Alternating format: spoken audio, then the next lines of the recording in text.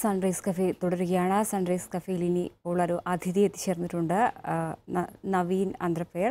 ഒരുപക്ഷെ നവീനെ കുറിച്ച് പറയുകയാണെങ്കിൽ സിംഗർ എന്ന് പറഞ്ഞാൽ മാത്രം നമ്മൾക്ക് മനസ്സിലാവുന്ന ഒരു അതിഥിയല്ല. അദ്ദേഹം ഒരു സിംഗറാണ്, പെർഫോമറാണ്, അതോടൊപ്പം തന്നെ ഗിറ്റാറിസ്റ്റാണ്, ഒരു മ്യൂസിക് കമ്പോസറാണ്. ഇനി കൂടുതൽ അദ്ദേഹത്തിൽ നിന്ന് നമുക്ക് പരിചയപ്പെടാം. നവീൻ, സ്വാഗതം സൺറൈസ് കഫേയിലേക്ക്. നവീൻ, ഒരുപക്ഷെ അന്താരാഷ്ട്ര തലത്തിൽ ഇടം പിടിക്കുന്ന ഒരു സംഗീത ആൽബം, അതും ഒരു മലയാളി. ഒരു വിധത്തിൽ എനിക്ക് തോന്നുന്നു അത്തരത്തിലൊരു നേട്ടം വേറെ ആർക്കും കൈവരിച്ചിട്ടുണ്ടോ എന്ന് എനിക്കറിയാം. എന്നാലും അത്തരത്തിൽ അറിയപ്പെടുന്ന ഒരു പേര് ആദ്യം നവീൻ്റെ പേര് തന്നെയാണ്. എങ്ങനെയാണ് അങ്ങനെയൊരു മ്യൂസിക്കിലേക്ക് ആദ്യം എത്തിപ്പെട്ടതും ആ ഒരു രീതിയിൽ പോയതും? ഞാൻ ആക്ച്വലി നാട്ടിലായിരുന്നു. ഒരു 2000-2005 ഒക്കെ വരെ കൊച്ചിയിലായിരുന്നു. അതിനുശേഷം ഐ മൂവ് ടു ബോംബെ. അപ്പോൾ ഒരു 7 വർഷം ബോംബെയുടെ ഇൻഡസ്ട്രിയും അവിടെയൊക്കെ വർക്ക് ചെയ്തു. അങ്ങനെ കുറച്ച് നാഷണൽ ചാനൽസിലൊക്കെ വന്നു. പിന്നെ അതിന് ശേഷമാണ് നമ്മൾ ലോൺലി ഐം ക്രൈം മ്യൂസിക് വീഡിയോ ചെയ്യുന്നത്. അപ്പോൾ അത് ലോഞ്ച് ചെയ്തത് VH1 ചാനലിലായിരുന്നു. പിന്നെ അതിന് ശേഷം MTVയിൽ വന്നു. ആഫ്റ്റർ ദാറ്റ് അത് പുറത്തോട്ടൊന്ന് ആയി തുടങ്ങി. നവീൻ, ഒരു പക്ഷേ നമ്മൾ മലയാളികളെ സംബന്ധിച്ചിടത്തോളം ഒരു റോക്ക് മ്യൂസിക് അത്തരത്തിലുള്ള ഒരു മേഖല എന്ന് പറഞ്ഞാൽ അത് അത്ര പരിചിതമായൊരു മേഖലയല്ല, പ്രത്യേകിച്ച് കുറച്ച് വർഷം മുന്നത്തെ കാര്യം എടുക്കുകയാണെങ്കിൽ. അപ്പോൾ എന്തുകൊണ്ടാണ് അത്ര കുട്ടിക്കാലം അപ്പോഴേ ആ ഒരു സമയം തന്നെ ഈ ഒരു രീതിയിൽ ഈ ഒരു മ്യൂസിക്കാണ് തനിക്ക് ചേരുക, അല്ലെങ്കിൽ അങ്ങനെ ഒരു? That's a good question. Actually, ഞാൻ വളർന്നതൊക്കെ എൻ്റെ ബാല്യകാലം വൈപ്പിലായിരുന്നു. അപ്പോൾ it's basically an Anglo-Indian culture. അപ്പോൾ എൻ്റെ ഫ്രണ്ട്സ് സർക്കിളിലൊക്കെ ആണെങ്കിൽ തന്നെ it was mostly English speaking friends. പിന്നെ അതുപോലെ തന്നെ ഞങ്ങൾ പ്ലേ ചെയ്തിരുന്ന മ്യൂസിക് ആണെങ്കിൽ തന്നെ ഇംഗ്ലീഷായിരുന്നു.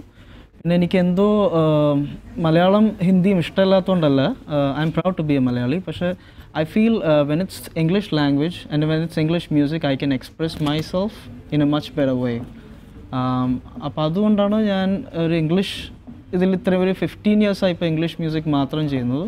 പക്ഷേ ഇനി എൻ്റെ ഒരു പുതിയ പ്രോജക്റ്റ് വരാൻ പോകുന്നുണ്ട്.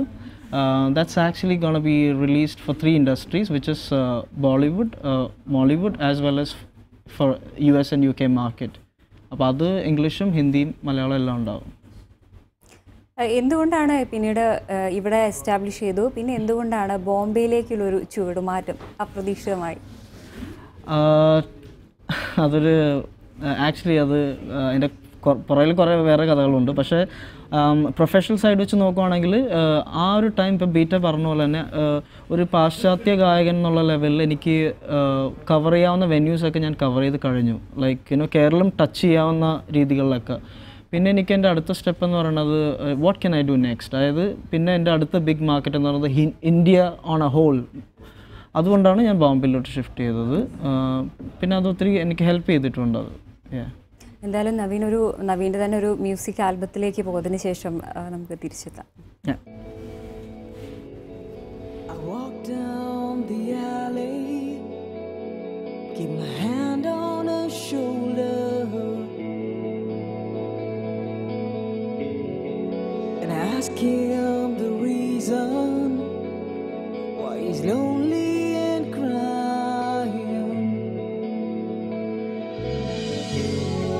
Just stands there and sobs on, never caring for reasons.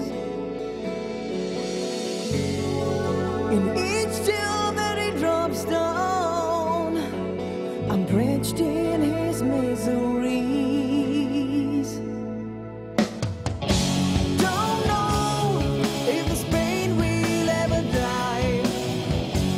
Don't know if the child will ever smile.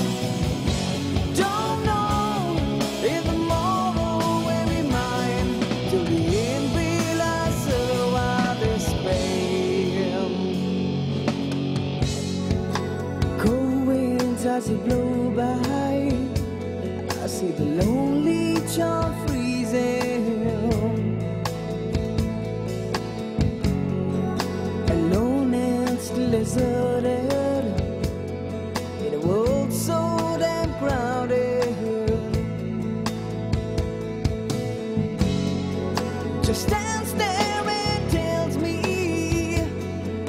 I'm broken inside, I'm broken inside. So I take in his agony and cry really low. Yeah, I don't know if this pain will ever die. I don't know if the child will ever smile. നവീൻ്റെ album lonely I M crime Yeah. അല്ലേ? ഇതിൽ പക്ഷേ എനിക്ക് കണ്ടപ്പോൾ തോന്നുന്നു ഒരു Michael Jackson ആ ഒരു look കൊണ്ടുവരാൻ ശ്രമിച്ചിട്ടുണ്ട്. അപ്പോൾ ഈ ഒരു മൈക്കിൾ ജാക്സൺ എന്ന ഒരു വ്യക്തി വളരെയധികം സ്വാധീനിച്ചിട്ടുണ്ടോ ഈ ഒരു റോക്കിലേക്ക് വരാൻ വേണ്ടി? അതെനിക്ക് തോന്നുന്നത് ഏതൊരു വെസ്റ്റേൺ സിംഗറിനും എല്ലാവരും ലോകം മുഴുവൻ ആരാധിക്കുന്ന ഒരു മനുഷ്യനാണ് Michael Jackson. Because I think he is the greatest entertainer the world has ever seen so far. പുള്ളിയുടെ ജീവിതത്തെ പറ്റി ഒത്തിരി കോൺട്രവേഴ്സീസ് ഉണ്ട്. പക്ഷെ അതൊക്കെ മാറ്റി നിർത്തുവാണെങ്കിൽ if you look on the music side he's probably the best. Like you know of course ഒത്തിരി influence ചെയ്തിട്ടുണ്ട് മൈക്കിൾ ജാക്സൺ. അത് മാത്രമല്ല വേറെ ഒത്തിരി ബാൻഡ്സ് ഞാൻ കേൾക്കുമായിരുന്നു. എന്ന് വെച്ചാൽ ഞാൻ മൈക്കിൾ ജാക്സൺ ഒരിക്കലും ഇമിറ്റേറ്റ് ചെയ്യാനും നോക്കിയിട്ടില്ല. അത് എപ്പോഴും ഞാൻ എൻ്റേതായ ഒരു വ്യക്തിത്വം നിലനിർത്തി പോകാനേ ഞാൻ ശ്രമിച്ചിട്ടുള്ളൂ. ഒരാളുടെ കോപ്പി ആകാൻ എനിക്ക് താല്പര്യമില്ല. Because I believe we are always, എന്താ പറഞ്ഞ ഒരു ക്യാപ്ഷൻ ഉള്ള പോലെ, we are made original, we are born original. So why do we need to be a copy, you know? അതോടൊപ്പം തന്നെ ഈ ആൽബം ചെയ്യുമ്പോൾ അത് ഇത്തരത്തിലൊരു പ്രശസ്തി നേടുമെന്ന് എപ്പോഴെങ്കിലും ചിന്തിച്ചിട്ടുണ്ടോ? തുറന്നു പറയുകയാണെങ്കിൽ ലോൺലി ഐ എം ക്രൈം ചെയ്തത് ഒരു കോസ് എന്ന് പറഞ്ഞാൽ ലോകത്തിൽ ഏകാന്തത അനുഭവിക്കുന്ന ഒത്തിരി പേരുണ്ട്. അതിപ്പോൾ ബീറ്റയുടെ കുടുംബ ഇടയിൽ, ആൾക്കാരുടെ ഇടയിൽ, സുഹൃത്തുക്കളുടെ ഇടയിൽ ഉണ്ടാവാം. കുട്ടികൾ കുറേ പേരുണ്ട്. കുറേ കല്യാണം കഴിച്ച് താമസിക്കുന്നവർ, ഒത്തിരി നല്ല ജീവിതങ്ങളാണെന്ന് പുറത്ത് നമ്മൾ വിചാരിക്കുന്നവരുടെ ഇടയിൽ ഒത്തിരി പ്രശ്നങ്ങളുണ്ട്. ഇപ്പോൾ തന്നെ മീഡിയ തന്നെ നോക്കിക്കോ, എത്ര ഡിവോഴ്സസാണ് നടക്കുന്നത്. അതും ചെറിയ ചെറിയ കാര്യങ്ങൾക്ക് വരെയും ഇന്ന് കപ്പിൾ വെറുതെ ഒരു സില്ലി റീസൺ മതി, ഉടനെ എല്ലാവരും പറയുന്ന വേർഡ് അതാണ്, I M gonna divorce U. അല്ലെങ്കിൽ ആ ഒരു ലെവലിലായി ലോകം. എന്ന് വെച്ചാൽ ഡിവോഴ്സ് പാടില്ലെന്നല്ല ഞാൻ പറയണത്. പക്ഷേ അതൊക്കെ ഏറ്റവും അറ്റ്മോസ്റ്റ് ഇത് വരുമ്പോൾ യൂസ് ചെയ്യേണ്ട കാര്യങ്ങളാണ്. അപ്പോൾ അങ്ങനെ ഡിവോഴ്സസ് വരുമ്പോൾ കുട്ടികൾക്കുണ്ടാവുന്ന ഒരു മാനസികാവസ്ഥ, അവരതെന്തോരം അഫക്റ്റ് ചെയ്യുന്നത്. അപ്പോൾ ആ ഒരു തീമൊക്കെ വെച്ചാണ് നമ്മളൊരു ലോൺലി ഐ എം ക്രൈങ് എന്നുള്ള പാട്ട് നമ്മൾ ചെയ്തത്. അപ്പോൾ ആ ഒരു തീം കൊണ്ടാണ് പ്രോബബ്ലി അത് ആൾക്കാർക്ക് ഇഷ്ടപ്പെടാനും മാധ്യമങ്ങൾ അത് ഏറ്റെടുക്കാനും ഐ തിങ്ക് സോ. അപ്പോൾ I M grateful to God. അത് എൻ്റെ ഒരു കഴിവ് മാത്രമല്ല, ദൈവത്തിൻ്റെ ഒത്തിരി അനുഗ്രഹമുണ്ട്. അതങ്ങനെ ഞാൻ വിചാരിച്ചില്ല അത് ഇത്രയും സ്പ്രെഡ് ആവുമെന്ന്. ഇതിലിപ്പം നവീൻ എന്ന് പറഞ്ഞാൽ സിംഗറാണ്, പെർഫോമറാണ്, ഗിറ്റാറിസ്റ്റാണ്, മ്യൂസിക് കമ്പോസറാണ്. ഇപ്പോൾ ഈ ഒരു മേഖല എടുത്ത് നോക്കുമ്പോൾ ഇതിൽ ഏറ്റവും കൂടുതൽ ഒരു കംഫർട്ട് സോണായിട്ട് ഇതിലേതാണ് നവീൻ തോന്നാറ്? രണ്ട് രീതിയുണ്ട്. എനിക്ക് ഒരു എനിക്കൊരു സിംഗറാണ് ആകാനാണ് എനിക്ക് ഏറ്റവും ഫസ്റ്റ് ചോയ്സ്. കാര്യം നമ്മുടെ മൈൻഡിലുള്ള ഇപ്പോൾ ഹാപ്പിനെസ് ആയാലും സങ്കടമായാലും അതങ്ങോട്ട് പാടിയാൽ കഴിയും. പിന്നെ മ്യൂസിക് കമ്പോസിങ് എനിക്കിഷ്ടമാണ്. പക്ഷേ മ്യൂസിക് കമ്പോസർ എന്നുള്ള ലെവലിൽ ഞാൻ പൊതുവേ പുറത്തധികം ചെയ്യാറില്ല. കാര്യം I take a lot of time. ഞാനൊരു ഒരു ഓൾഡ് സ്കൂൾഡ് ആർട്ടിസ്റ്റാണ്. എനിക്ക് എൻ്റേതായ ഒരു സ്പേസ് വേണം, എൻ്റേതായൊരു ഇന്ന സമയത്തിനുള്ളിൽ നവീൻ ചെയ്ത് തീർക്കണമെന്ന് പറഞ്ഞാൽ എനിക്ക് പറ്റില്ല. അതുകൊണ്ടാണ് എനിക്ക് ഫിലിംസിൻ്റെ ഓഫേഴ്സ് വരാറുണ്ട്. പക്ഷേ ഞാൻ മാക്സിമം അതൊക്കെ അവോയ്ഡ് ചെയ്യുള്ളൂ. കാര്യം എനിക്കൊന്ന് ഒറ്റയ്ക്കൊക്കെ ഇരുന്ന് കുറേ ടൈമൊക്കെ എടുത്താണ് ഞാൻ കമ്പോസ് ചെയ്യുന്നത്. അപ്പോൾ കമ്പോസിങ് ഞാൻ എൻ്റെ പ്രോജക്ട്സ് മാത്രമേ ചെയ്യാറുള്ളൂ. പാട്ട് ഞാൻ എല്ലാവർക്കും പാടിക്കൊടുക്കും. ആർക്കൊക്കെ ഞാൻ പാടണോ I go and sing. So singing is my first choice. അതുപോലെ തന്നെ ഒരു മ്യൂസിക് കമ്പോസ് ചെയ്യുമ്പോൾ അതിൽ എങ്ങനെയുള്ള അതായത് നവീൻ ഓൺ ലിറിക്സ് എഴുതി കമ്പോസ് ചെയ്യുകയാണോ, അല്ലെങ്കിൽ അത്തരത്തിൽ അങ്ങനെ കംഫർട്ടായിട്ട് തോന്നാറുള്ളത്? ഞാനൊരു എഴുത്തുകാരനാണെന്ന് എനിക്ക് അവകാശപ്പെടാൻ പറ്റില്ല. I scribble. ഇപ്പോൾ ഒരു പാട്ട് ഞാൻ ചെയ്യുമ്പോൾ അത്യാവശ്യം നമ്മൾ കുത്തി വരക്കാന്നൊക്കെ പറഞ്ഞാൽ എന്തെങ്കിലുമൊക്കെ ഞാൻ എഴുതി വയ്ക്കും. പിന്നെ അത് ആക്ച്വലി ഒരു ലിറിക്സിൻ്റെ ഫോമിലോട്ടാക്കുന്നത് എൻ്റെ ഫ്രണ്ടുണ്ട്, അദ്ദേഹം ജീവിച്ചിരിപ്പില്ല, മരിച്ചുപോയി, അഭിലാഷ്. എൻ്റെ വളരെ എൻ്റെ ഒരു ക്ലോസസ്റ്റ് ഫ്രണ്ട് എന്നൊക്കെ വേണമെങ്കിൽ എനിക്ക് പറയാമായിരുന്നു. അഭിലാഷാണ് ആക്ച്വലി പാട്ട് എഴുതിയത്, lonely I M crying. He is in heaven right now and he is watching me right now. അപ്പോൾ അഭിലാഷിൻ്റെ ഒരു ആഗ്രഹമായിരുന്നു, എന്നോട് എപ്പോഴും പറയായിരുന്നു, Naveen this song is basically four ഒത്തിരി കുടുംബങ്ങളുടെ കഥയുള്ളൊരു പാട്ടാണിത്. അപ്പോൾ നിനക്ക് എവിടെ ഇത് എത്തിക്കാൻ പറ്റുന്നോ നീ അത് എത്തിച്ചിരിക്കണം എന്നുള്ളൊരിത് അഭിലാഷും പറഞ്ഞിരുന്നു. അപ്പോൾ അഭിലാഷാണ് എൻ്റെ എല്ലാ പാട്ടുകളും എഴുതിയിരിക്കുന്നത്. അഭിലാഷ് എഴുതിയ കുറച്ച് പാട്ടുകൾ ഇനി ഇറങ്ങാൻ പോകുന്നുണ്ട്. അഭിലാഷിൻ്റെ ഓർമ്മയ്ക്കായിട്ടാണ് ഞാനിപ്പോൾ ചെയ്യാൻ പോകുന്ന പുതിയ പാട്ടുകളും. പിന്നെ വേറെ കുറേ പുതിയ ലിറിസിസ്റ്റുകൾ പരിചയപ്പെടും ഞാനായിട്ട്. I mean പരിചയപ്പെട്ടിട്ടുണ്ട്. അവരുടെ പ്രോജക്ട്സും ഇറങ്ങാൻ പോകുന്നുണ്ട്. സോ ആസ് ഓഫ് നൗ ഞാൻ എഴുതാറില്ല. I am happy singing, composing.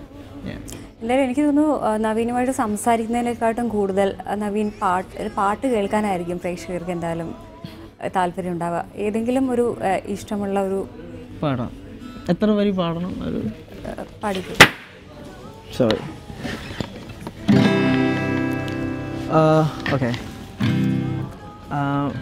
I can dedicate this song to my girlfriend, right? Yes. So I think she's watching the show right now. So I just want to tell you that I really miss you, and this song is for you.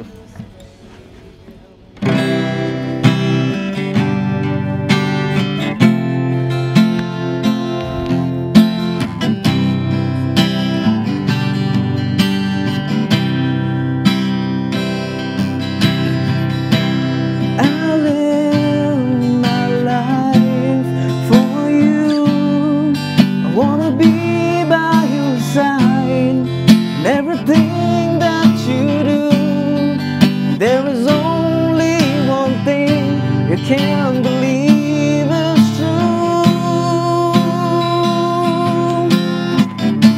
And I live my life for you. Thank you. എന്തായാലും girlfriend happy ആയിരിക്കും ഈ show. എന്ന് പ്രതീക്ഷിക്കാം. She's actually abroad, so കാണുന്നുണ്ടായിരിക്കും. Okay okay. എന്തായാലും ഈ ഒരു music എന്ന് പറഞ്ഞാൽ നമ്മുടെ ഒരു എത്ര ഒരു സങ്കടം ഉണ്ടെങ്കിലും അത് കേട്ടാൽ നമ്മൾ വളരെ റീഫ്രഷ് ആവുന്ന ഒരു എലമെൻ്റ് തന്നെയാണ് ഈ മ്യൂസിക്. അപ്പോൾ ഈ മ്യൂസിക് അത്തരത്തിൽ അങ്ങനെ പാവപ്പെട്ടവർ അങ്ങനെയുള്ള ആളുകളുടെ ഇടയിലേക്ക് ചെന്ന് അവർക്ക് വേണ്ടി മ്യൂസിക് ഷോ അങ്ങനെ എന്തെങ്കിലും ചെയ്യാറുണ്ടോ? എനിക്ക് ഒത്തിരി ആഗ്രഹമുണ്ട്. എനിക്ക് സത്യം പറഞ്ഞാൽ ഞാൻ എപ്പോഴും ആഗ്രഹം, എനിക്ക് ജയിലുകളിൽ ഇപ്പോൾ പരിപാടി ചെയ്തൊക്കെ ഉള്ളതാണ്. ഞാൻ എപ്പോഴും ലാസ്റ്റ് ടൈം വരെ ഇന്നപ്പോൾ ആലോചിക്കുന്നുണ്ട്. സത്യം പറഞ്ഞാൽ തടവിൽ കിടക്കുന്ന ആൾക്കാർ ഒത്തിരി വേദനയും ഏകാന്തതയൊക്കെ അനുഭവിക്കുന്നതാണ്. അപ്പോൾ അങ്ങനത്തെ കുറച്ച് ആഗ്രഹങ്ങൾ എനിക്കുണ്ട്. ഏതെങ്കിലും ഒരു അത് അതിൻ്റെ രീതികൾ എങ്ങനെയാണെന്ന് എനിക്കറിയുണ്ട്. ഒരു അവർക്ക് വേണ്ടിയിട്ട്, അല്ലെങ്കിൽ അതുപോലെ തന്നെ പാവപ്പെട്ടവരെന്നുള്ളതിൽ ഞാൻ സത്യം പറഞ്ഞാൽ ഞാൻ ആ വാക്കിൽ വിശ്വസിക്കുന്നില്ല. കാര്യം പൊതുവേ സമൂഹം എന്ന് പറയുന്നത് പണമില്ലാത്തവരെ പാവപ്പെട്ടവരെന്നാണ് വിശേഷിപ്പിക്കുന്നത്. ഞാൻ പണം ഉള്ള ഒരാൾ റിച്ചാന്ന് ഞാൻ വിശ്വസിക്കുന്നില്ല, പണമില്ലാത്ത ഒരാൾ പാവപ്പെട്ടവരാണെന്ന് ഞാൻ വിശ്വസിക്കുന്നില്ല. നമ്മുടെ വാല്യൂസും നമ്മുടെ ബിഹേവിയറും നമ്മുടെ മനുഷ്യരായിട്ട് പെരുമാറുന്ന രീതിയാണ് നമ്മളൊരു റിച്ച് പേഴ്സൺ ആക്കുന്നത്. പക്ഷേ എന്താ പറയുക, ഇപ്പോൾ ഫിസിക്കലി ചാലഞ്ച്ഡ് ഓർ മെൻ്റലി ഇപ്പോൾ സ്പെഷ്യൽ കിഡ്സൊക്കെ ഉണ്ട്. അപ്പോൾ അവർക്കൊക്കെ വേണ്ടിയിട്ട് ഞങ്ങൾ ഇടയ്ക്ക് ചെയ്യാറുണ്ട്. ഇപ്പോൾ ബോംബെയിലൊക്കെ ആണെങ്കിൽ തന്നെ വെറുതെ പോയി ഞാൻ ഇപ്പോൾ സ്ട്രീറ്റ്സിലൊക്കെ ഇരിക്കുമ്പോൾ ഇങ്ങനെ അലഞ്ഞു തിരിഞ്ഞേക്കണ പിള്ളേരൊക്കെ വരും. അങ്ങനെ എനിക്ക് കുറച്ച് കുട്ടികളുണ്ടായിരുന്നു. അവരെൻ്റെ അടുത്ത് വന്നിരിക്കും. എന്നെ നവീൻ ഭയ്യ എന്നാണ് വിളിക്കണത്. അപ്പോൾ പാട്ടൊക്കെ പാടിക്കൊടുക്കും. പിന്നെ ഞങ്ങൾ ഇടയ്ക്ക് എൻ്റെ വേറെ കുറച്ച് ഫ്രണ്ട്സ് ഉണ്ട്. അപ്പോൾ ഞങ്ങൾ കുറച്ച് ഭക്ഷണമൊക്കെ കഴിക്കും. അങ്ങനെ it gives me happiness, it gives dum happiness to. എന്തുകൊണ്ടാണ് മലയാള സംഗീതത്തിലേക്ക് മലയാളം ബേസിക്കലി മലയാളിയാണ്, അപ്പോൾ അത്തരത്തിലുള്ള പാട്ടുകളിലേക്ക് ഒരു ശ്രദ്ധ കൊടുക്കാതെ? ഞാനത് അംഗീകരിക്കുന്നു. എന്നോട് ഒത്തിരി പേര് ഇപ്പം ഇങ്ങനെ, അതായതൊരു സങ്കടമായിട്ട് ചിലവർ പറയുന്നുണ്ട്. എന്താ പറയുക, ദേഷ്യത്തിലും എല്ലാവരും, അതായത് നീ ഒരു മലയാളിയാണ്, എന്തുകൊണ്ടാണ് മലയാളത്തിൽ? കാര്യം ഞാൻ പഠിച്ചത് മഹാരാജാസിലാണ്. ഞാൻ ആ 2004 എൻ്റെ കൂടെ ഉണ്ടായിരുന്ന എല്ലാവരും ഇന്ന് അത്യാവശ്യം ഫിലിം ഫീൽഡിലൊക്കെ ഉണ്ട്. പിന്നെ സ്കൂളിംഗ് രാജഗിരിയിലായിരുന്നു. അപ്പോൾ ആ സമയത്തൊക്കെ കൂടുതലും ഇംഗ്ലീഷായിരുന്നു. പക്ഷേ ബോംബെയിലോട്ട് ഞാൻ മാറിയതിന് ശേഷം പറ്റിപ്പോയെന്താണെന്ന് വെച്ചാൽ, ബോംബെയിലൊരു പ്രത്യേക it's A different culture. It's A Hindi world, English. അപ്പം മലയാളി കൾച്ചർ സത്യം പറഞ്ഞാൽ അവിടെ ഇല്ല. അപ്പം ഞാൻ ആ ഫ്ലോയിലോട്ട് അറിയാണ്ട് അങ്ങനെ ആയിപ്പോയി. അപ്പോൾ നാട്ടിൽ തന്നെ വരുന്നത് വളരെ അപൂർവമൊക്കെ ആയിരുന്നു. പിന്നെ ദുബായിലോട്ട് ഞാൻ ഷിഫ്റ്റ് ചെയ്തു ഒരു 4 വർഷം. അവിടെയാണ് എനിക്ക് ആക്ച്വലി മലയാളി ഫുഡും പഴയ നമുക്കാണ് അപ്പം നഷ്ടപ്പെട്ടു പോയൊരു ഫീലിംഗ് തിരിച്ച് കിട്ടുന്നത്. സോ അവിടെ ചെന്നതിന് ശേഷമാണ് എനിക്ക് ആക്ച്വലി ഇങ്ങനെ ഒരു ഫീലിംഗ് വന്നു തുടങ്ങി. പിന്നെ ഈയിടെ എൻ്റെ ഗേൾ ഫ്രണ്ട് ഇങ്ങനെ പറയുന്നുണ്ടായിരുന്നു, why don't you actually make a Malayalam song? So I think my first Malayalam song will be dedicated to her. ഞാൻ ഇതുവരെ പാടാത്തൊരു സംഭവമാണ്. എനിക്കൊത്തിരി ഫിലിംസിലൊക്കെ ആൾക്കാർ വിളിക്കുമ്പോൾ ഞാൻ പറയുന്നതാണ്, എനിക്ക് പാടാൻ പറ്റുമെന്ന് എനിക്ക് അറിഞ്ഞുകൂടാ. കാര്യം സംസാരിക്കുമ്പോൾ കുഴപ്പമില്ല, പക്ഷേ പാടുമ്പോൾ എനിക്കൊരു പാശ്ചാത്യ ആക്സെൻറ്റ് വരാറുണ്ട്. But I'm just doing this one song. So that will be my first Malayalam song. it's gonna be released probably like in a 3 months or 4 months time. Yeah. ഇപ്പൊ അതിന്റെ 2 വരി പാടാൻ അത് ആക്ച്വലി ഒരു ഓർത്തെടുത്ത് 2 വരി ഇപ്പൊ വേറൊന്നുമല്ല, അതിന്റെ ചെയ്തുകൊണ്ടിരിക്കുകയാണ് നമ്മൾ. എനിക്ക് ഒരു താല്പര്യമുണ്ട്. I promise you അത് റിലീസ് കഴിഞ്ഞാൽ I will come to TV and you I will come and sing it live for you surely. അതുപോലെ ഞാൻ ചോദിക്കുകയാണ്, ഇപ്പം നമ്മുടെ മലയാളത്തിൽ നിന്നുള്ളവർക്ക് പുറത്ത് നോർത്ത് ഇന്ത്യയിൽ അവിടെ ചെന്നാൽ നമുക്ക് എസ്റ്റാബ്ലിഷ് ചെയ്യാൻ ഒരു ഭയങ്കര ബുദ്ധിമുട്ടാണ് പൊതുവെ പറഞ്ഞു കേൾക്കാറുണ്ട്. അപ്പം നവീൻ്റെ ഒരു കാര്യത്തിൽ അത്തരത്തിൽ എന്തെങ്കിലും ഒരു ഡിഫിക്കൽട്ടീസ് ഉണ്ടായിട്ടുണ്ടോ? ഡിഫിക്കൽട്ടീസ് എനിക്ക് സത്യം പറഞ്ഞാൽ നാട്ടിലുണ്ട്. എനിക്ക് ഏറ്റവും കൂടുതൽ ഡിഫിക്കൽട്ടീസ് ഉണ്ടായിരുന്നത് ഇവിടെ തന്നെയാണ്. ഈ ഒരു ഫീൽഡ് എന്ന് പറയുന്നത് തുറന്നു പറയുകയാണെങ്കിൽ ഒത്തിരി എന്താ പറയുക, നല്ല വശങ്ങൾ കുറേ ഉണ്ട്. അതുപോലെ തന്നെ ഒത്തിരി ഈഗോ, ജലസി, റൂമർ സ്പ്രെഡിങ്, അങ്ങനെ കുറേ കാര്യങ്ങളൊക്കെ ഉണ്ട്. It's A very competitive field also. അപ്പോൾ ആ ഒരു ആസ്പെക്റ്റിൽ ഇപ്പോൾ നമ്മളൊന്ന് എന്താ പറയുക, അതിപ്പോൾ ഞാനല്ല, ഇപ്പോൾ ബീറ്റ് ആണെങ്കിൽ തന്നെ ആരൊരു ഇത്തിരി പേരെടുത്താലും ഉടനെ കുറച്ച് പേർക്ക് അതിൽ ഒരു ഇൻസെക്യൂരിറ്റി വരും. അപ്പോൾ പണ്ടൊക്കെ ഞാൻ വിചാരിച്ചുകൊണ്ടിരുന്നത് Y is it like that. അതായത് പിന്നെ ഞാൻ ലൈഫിൽ ഞാൻ സ്വയം പഠിച്ചതാണ്, നമ്മൾ ഒരാളായിട്ട് കോമ്പറ്റീഷൻ മൈൻഡിൽ വെച്ച് കഴിഞ്ഞാൽ ആരും ഒരിക്കലും ഹാപ്പി ആയിരിക്കില്ല. അപ്പോൾ പിന്നെ എനിക്ക് മനസ്സിലായി, ഇപ്പോൾ എൻ്റെ കുറച്ച് പേര് ആണെങ്കിൽ തന്നെ അവർക്ക് എന്നോടുള്ള, അതായത് ഞാനായിട്ട് കോമ്പീറ്റ് ചെയ്യുന്നതുകൊണ്ടാണ് ആ ഒരു പ്രോബ്ലം വരുന്നത്. പക്ഷെ ഞാനിന്ന് മനസ്സിലാക്കിയത്, ഞാനങ്ങനെ ചിന്തിക്കുന്ന ഒരാളല്ല. എൻ്റെ കോമ്പറ്റീഷൻ എന്നോടാണ്. വേറൊരാൾ 10 ചെയ്താലും എനിക്ക് പ്രശ്നമില്ല, വേറൊരാൾ എത്ര ഉയർന്നാലും എന്നത് എഫക്റ്റ് ചെയ്യുന്നില്ല. ഞാൻ ഇന്ന് ഇരിക്കുന്ന അവസ്ഥയിൽ തന്നെ നാളെ ഇരുന്നാലാണ് ഞാൻ തോറ്റു പോകുന്നത്. You got it. So the reason is we are always in our own journey. ആ ജേർണി മനസ്സിലാക്കിയാൽ നമ്മൾ രക്ഷപ്പെടും. അപ്പോൾ ആ ഒരു ഇതുകൊണ്ടാണെന്ന് തോന്നുന്നു നോർത്ത് ഇന്ത്യയിലൊക്കെ ചെല്ലുമ്പോൾ ആൾക്കാർ അങ്ങോട്ട് മാക്സിമം പുഷ് ഡൗൺ ചെയ്യാൻ നോക്കും. നമ്മളെ തല കുനിച്ചു കൊടുത്താൽ നമ്മളവിടെ കിടക്കും. പക്ഷെ അത് you have to fight. The world is like that. നമുക്കെപ്പോഴും എല്ലാവരും റെഡ് കാർപ്പറ്റ് വിരിച്ച് തരില്ല. പേടിച്ച് നിന്നാൽ നമ്മൾ ആരും ഇടത്തെത്തൂല. So just go and do it. Don't care what people say.